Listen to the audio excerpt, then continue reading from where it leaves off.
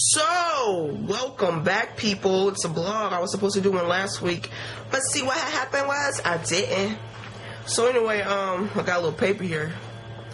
Today, we want to talk about Judge, and that you shouldn't. Rocco, please don't jump on me in this blog. Please, just stay over there. I'll stay over here. Good boy. Good. Just stay right there. So yeah, about judging, that you shouldn't judge. I know I did like a quote thing on Twitter. And I was like, people will judge you, but just remember they're not cheating you, they're cheating themselves. And that has a lot of meaning to it, so, yeah. And what I was saying was basically, like, I know you're not supposed to judge, but it's kind of like, I'm not going to say impossible, because on some things you kind of have to, like, I guess weigh your options. Like, if you're going to, like, a restaurant and you're looking at the food, and you're like, that stuff look old. I mean, isn't that judging? Or you're just weighing your options? Or like if you're trying to find a new place to stay and you're going in the neighborhoods and you're like, everybody outside, this don't look safe. Kids in the street, you know, stuff that just look unsafe, you know? I mean, isn't it judging? Or what are you doing, weighing your options? So I believe, like, on some things you gotta kind of, like, I don't want to say judge, but, like, weigh your options. I mean, you feel what I'm saying?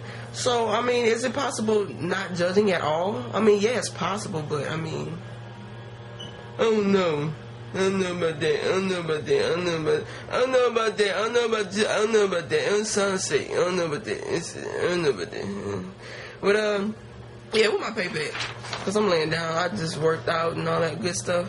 Yeah, baby. And another way, as far as judging goes, you know how somebody has like a bad attitude and you're like, ooh, they're a B, or, you know, and you just get rude with them because they're mad or angry about something. But at the same time, you don't know what that person is going through. So instead of judging them and saying, is my phone ringing? Oh, somebody is calling me. Anyway, instead of judging them and saying, oh, that person is a B, or that person has a bad attitude and no people skills and all this other stuff, you don't know what that person is going through. So, I mean, you know, try not to get an attitude with them. But you're your own person, do you? So my question is,